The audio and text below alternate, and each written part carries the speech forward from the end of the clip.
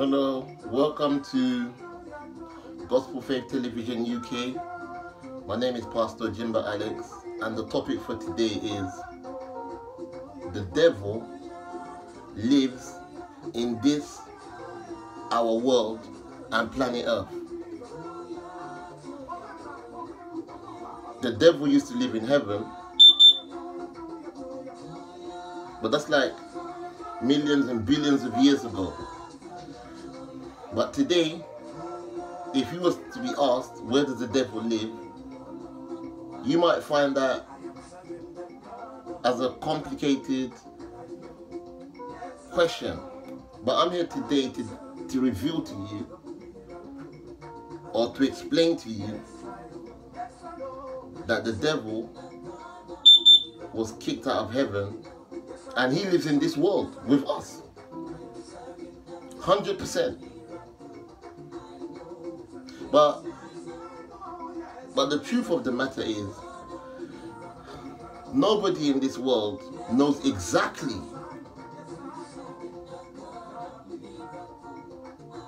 where the devil lives.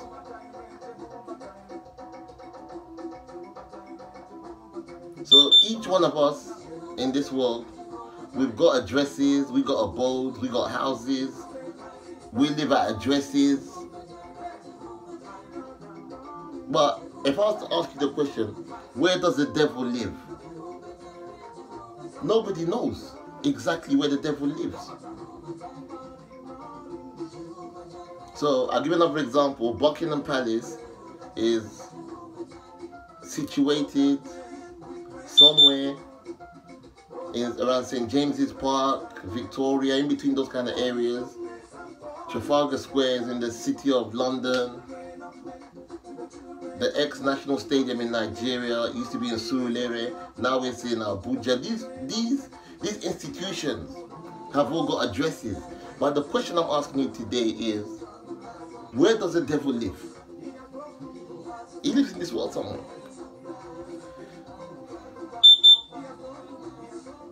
Does he live in Indonesia? Does he live in Africa? Does he live in Europe? Does he live in Australia? It's important that we find out today where the devil lives. So I say again, the topic for today is the devil lives in this, our world and planet Earth. He doesn't live anywhere else. The devil doesn't live in heaven because, as you know, the story goes, or the story went, Lucifer was kicked out of heaven. So when he was kicked out of heaven, he wasn't kicked out of heaven to live in heaven. That would be stupid, or that wouldn't make sense. The devil, Lucifer, was kicked out of heaven to find an abode or an address or a house or a living place somewhere else, and that place was planet Earth. You got to understand that the devil himself is way older than human beings. So that means before we were created into this world, the devil was already living in heaven, having a relationship with God.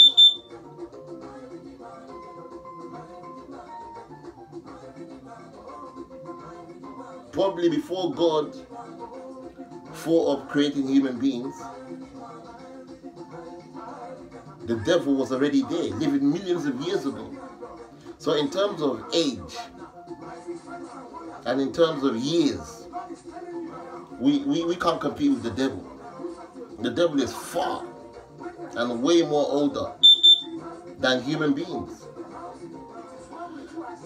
What I'm going to say now, you might find it hard to believe, but it's the truth.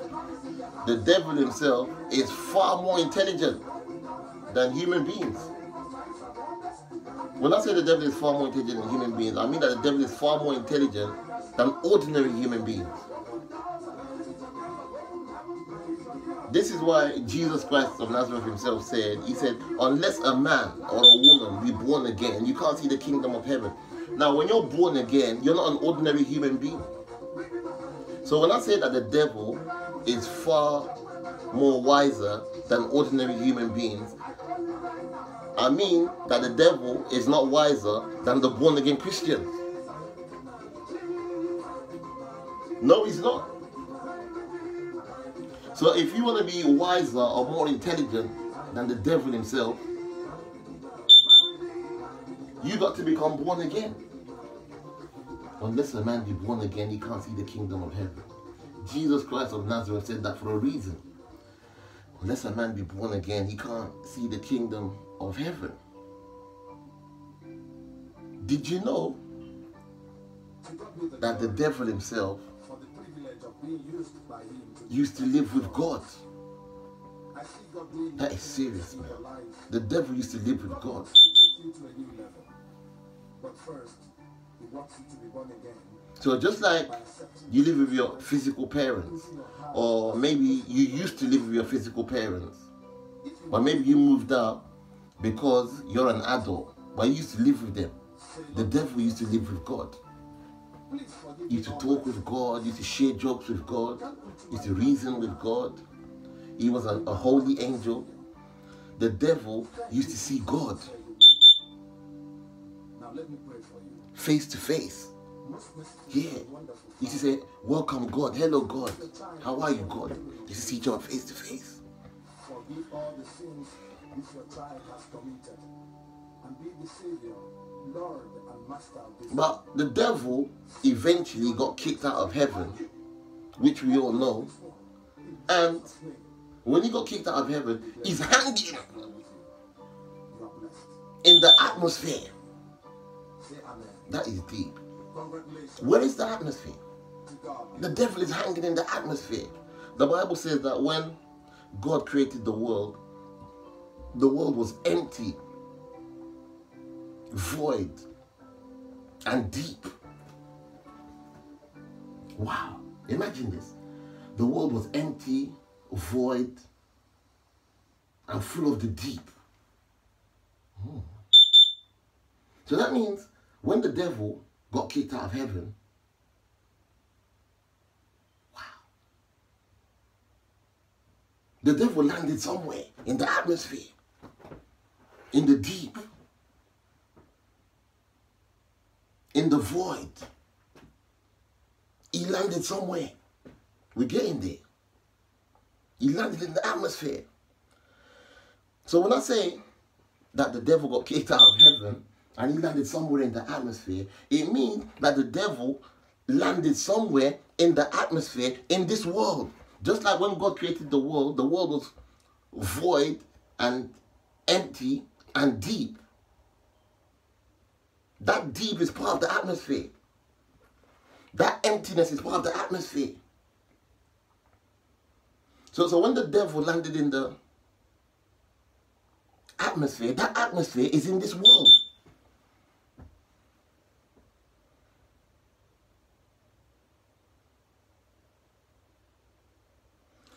You see, the devil has got advantage over human beings because the devil lives in this world mysteriously. The devil lives inside of this world unseen.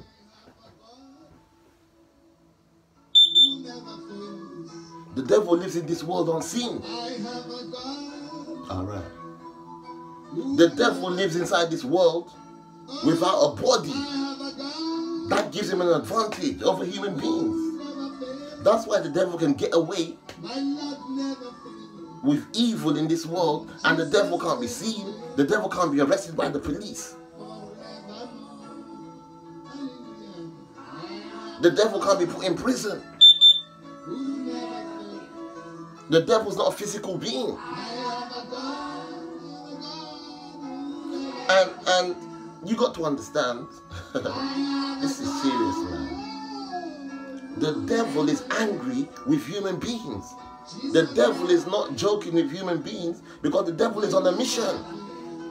Now the question is, if the devil is angry with human beings and the devil is on a mission, what is this mission? Tell me, what is this mission?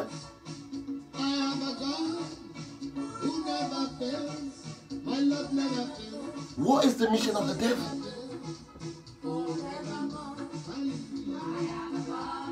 The reason why the devil is angry and the devil's on a mission to ruin the whole world and human beings is because all the love that God used to have for the devil, God took his love away from the devil.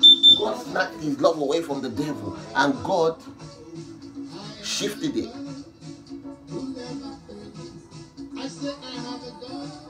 to human beings.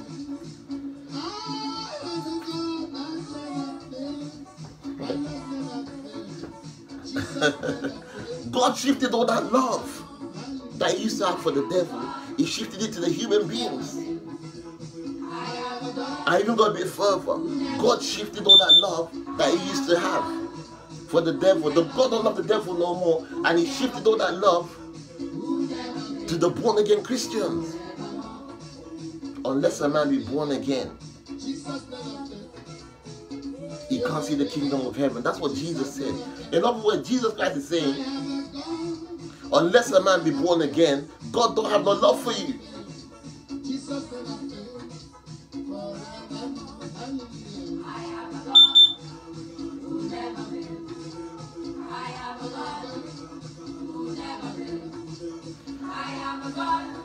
I can imagine God showing the devil the blueprint in heaven, and God is saying to the devil, listen, I've got a plan, you know. And the devil said, what's the plan? And God is saying to the devil, listen, I want to create a new kind of species, and these new kind of species that I want to create, they're going to be called human beings, and I'm going to create them in my own image. That's what God told the devil. The devil didn't like that when he saw the blueprint of what God was about to do. God said, I'm going to create these human beings in my own image, and they're going to look like me, and they'll be gods of the earth. The devil said, what is that? What am I hearing? The devil went crazy.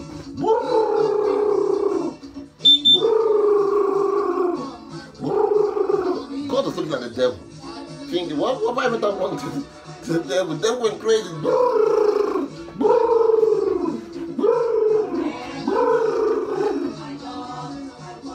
Because God showed him the blueprint of how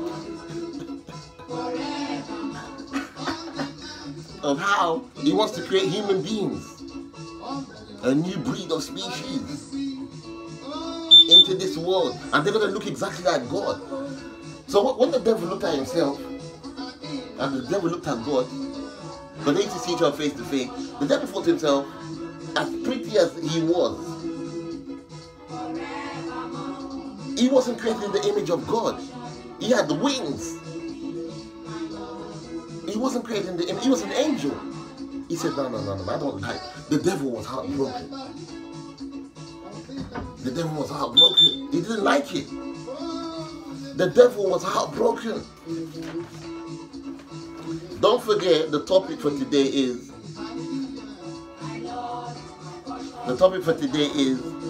the devil lives in this our world and planet Earth. He doesn't live anywhere else. He don't live in heaven anymore. So when God showed the devil the blueprint of what he's about to achieve by creating human beings in his own image, as from that day, when God achieved it and God created human beings in his own image, and human beings look exactly like God, and they were so beautiful,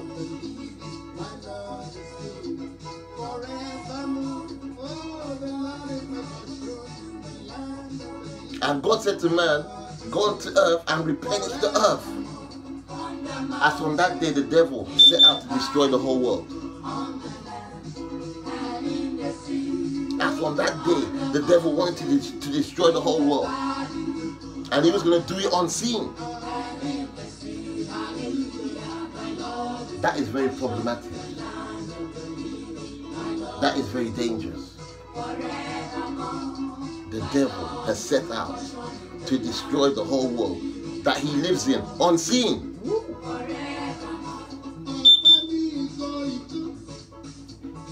Imagine if you lived in your house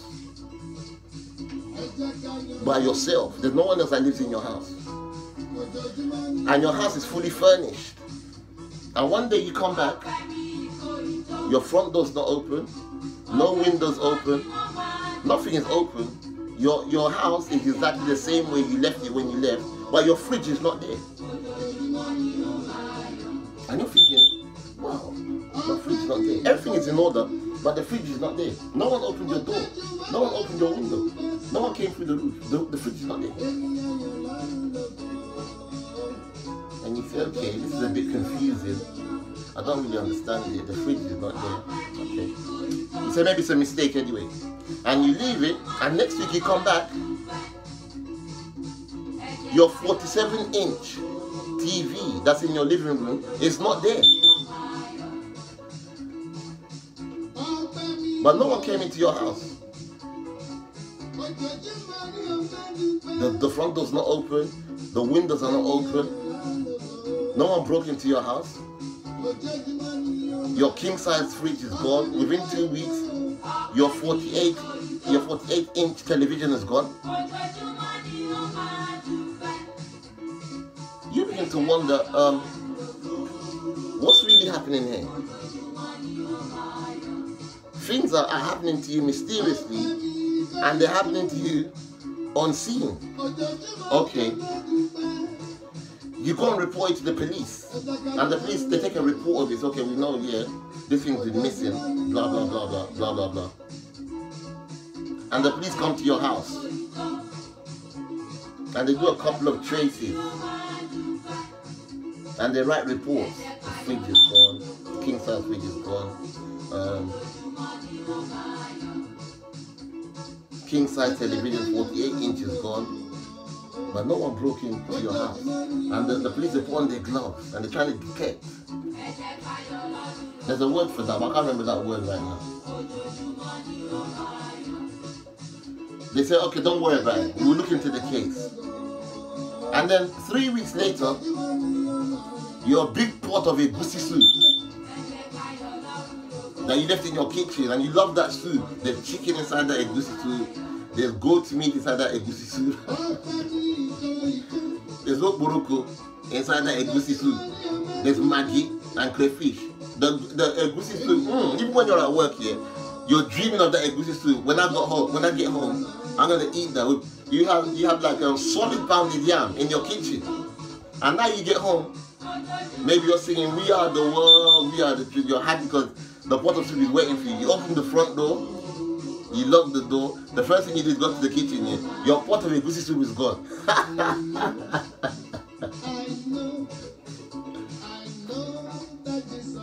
The pounded yam is gone. The question you're going to start asking yourself is, who's doing this to me? This is exactly what the devil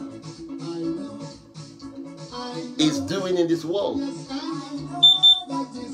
He's committing crimes unseen. He's committing crimes and he's getting results, but he doesn't have a physical body. He's a being without a physical body. So that means man is in trouble. The only way to detect the devil is by becoming a born-again Christian. Then you begin to see the things that a normal human being can't see. You gotta fight the devil in the mysterious. Listen, when God kicked the devil out of heaven, the devil didn't fall into Jupiter. That wouldn't make sense. There's no people in Jupiter. Or the devil didn't fall into Mars. He don't have no business there. The devil had to fall into this world. Because it's after the glory of human beings. So my message to you today is that the devil landed on planet Earth and he lives in this world with us, but we can't see him. He's an unseen being that has set out to destroy the whole world and been doing it for millions of years. Listen, the topic for today has been the devil lives in our world and planet Earth. I hope you've enjoyed this topic, yeah? Just subscribe to my channel, Gospel Faith Television UK, and get your friends and family, at least 10 of your friends and family, to subscribe to my channel, and there's a miracle waiting for you. Thank you. The name is Pastor Jimba Allen. Yeah! Yeah!